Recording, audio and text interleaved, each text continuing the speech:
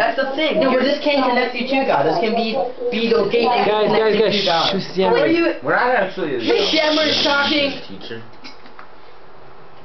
Continue.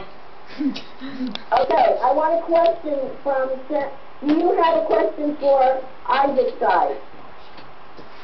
Do you have a question for my side? Yes. I have a question for them.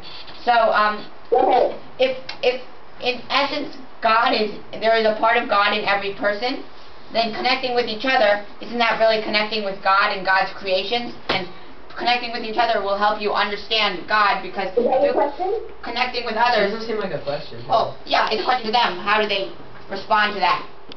What was the? Did you give me a question? That's a statement that we have to respond to. Not a question.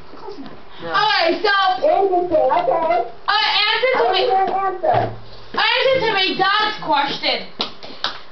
So you said there's a part of God in every Go ahead. of us, okay? Each of us have a part of God. Correct. But is it the same God? Is it like some people believe in the Buddha, some people believe in I don't know, some people else. Yeah, but no one. Okay. No one believes in Jesus. But okay, you're asking me that one do enough, or what are you asking me? So you have